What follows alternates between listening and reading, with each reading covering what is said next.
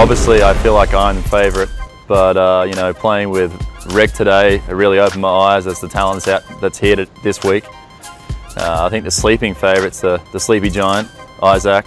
Play with him a bunch, and the guy's pretty impressive. So, I mean, keep an eye out for Big Isaac. Besides myself, the players that I think are guys to watch would be Ray, Derek, and Rick. Outstanding players all in their own right. And I think it's going to open up for some interesting golf this season. Mark Silvers, who plays on the NGA Golf Tour, and a friend of his also who plays on the NGA Golf Tour, Rick Cochran, the nephew of Russ Cochran. He's a very good player. He made a lot of birdies today in the practice round. He's someone to look out for. They're both really good players and should be a great competition. Silvers is probably going to be my toughest competition.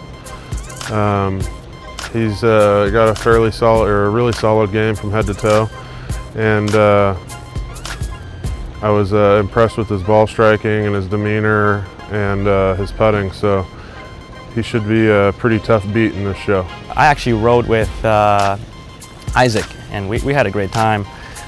Super nice guy, and he's just, you know, I think he's a little bit more of a homegrown swing, but he knows his game.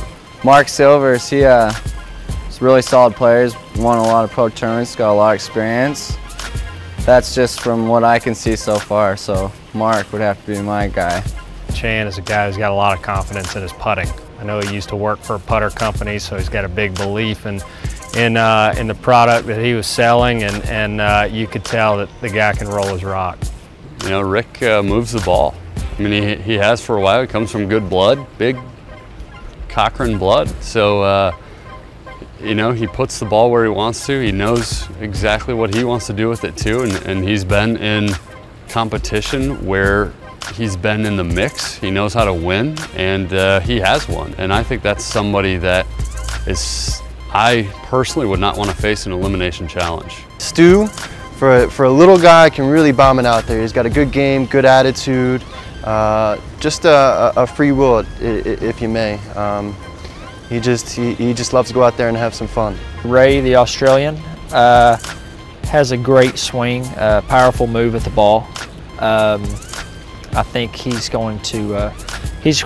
consistent ball striker, and I believe he's had some success in the nationwide tour, so that means he can play.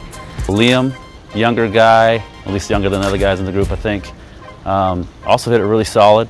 I like his action, I like his move. It's powerful for a small guy. He's only 5'7", 5'8", and he rips it out there with us. And I'm not even that big either. I played with Rick today, and he started off, first time he's ever seen Greenbrier, old white. He started off ham bone, 4 birdies in a row.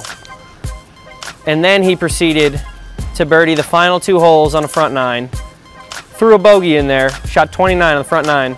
First time playing Greenbrier. Come on.